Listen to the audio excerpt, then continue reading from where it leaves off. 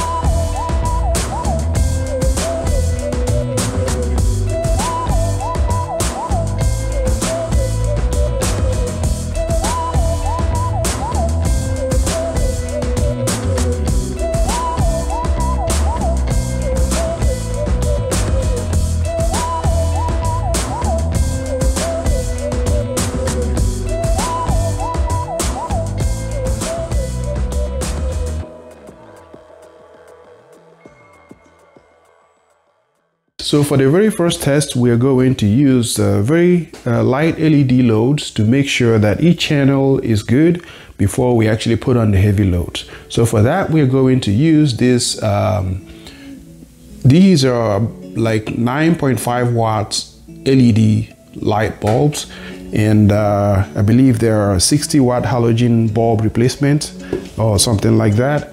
So, and these are all the bulbs that we're going to use here.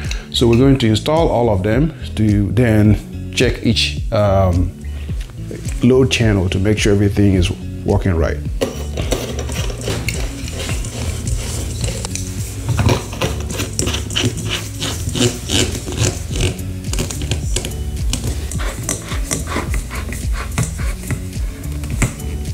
So now what we're going to do is to bring in a channel at a time. Let's start from the right here. As you can see,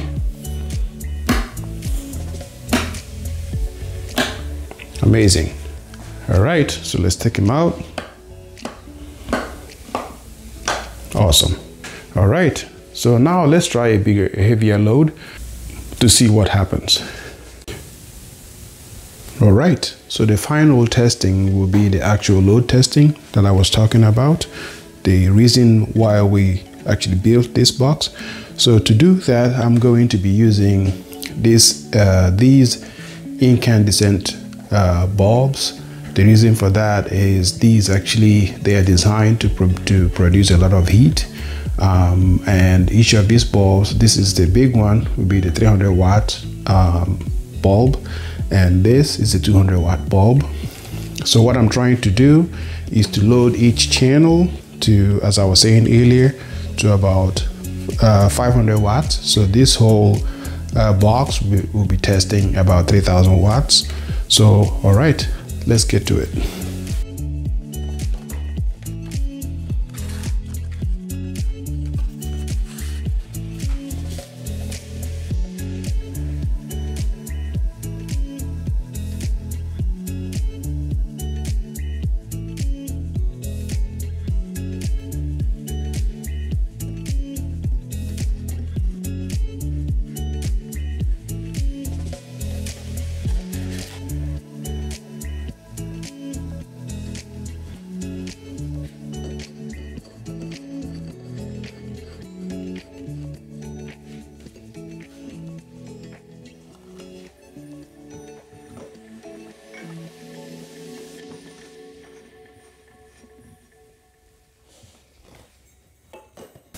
All right, so here we have it.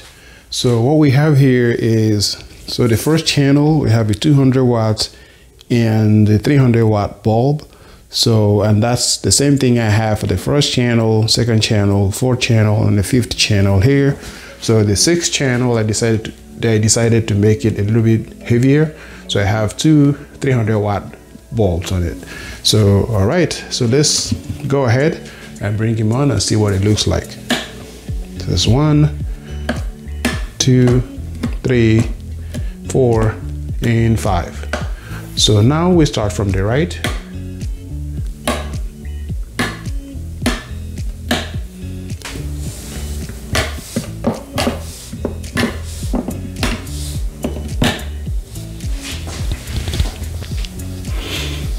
All right, so this here shows what a 3000 watts, give or take, should look like. So if you're making a video or building an inverter project and you're saying that, you're saying that your power output is about 3000 watts or 4000 watts. So I expect to see something like this, or else it might look like what you build or what you're showing your audience on YouTube is nothing but a clickbait.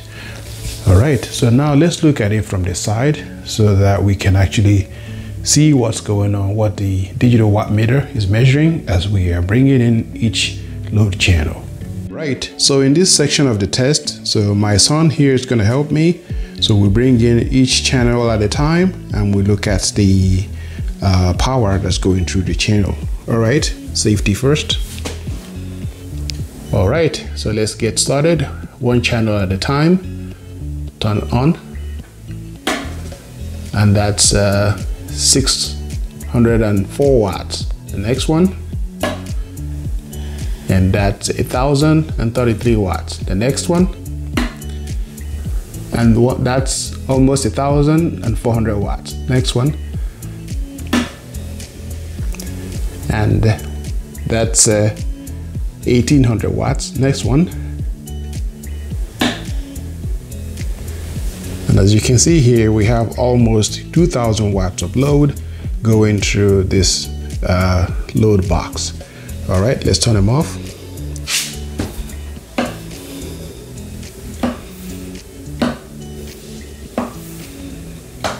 All right, good job. All right, my friends, we have come to the end of this video. I hope you had some fun. I hope you learned something from this video. At the Innovation Lab, we keep all our projects real. We do not do clickbait. So if you like to see real projects like this, make sure to subscribe to our Innovation Lab. Share our videos so that other people can also learn from our videos. And yeah, that's it, my friends. I will see you guys in the next videos for other projects and all the other cool stuff that I intend to do with this gadget here. All right, my friends, thanks again for watching.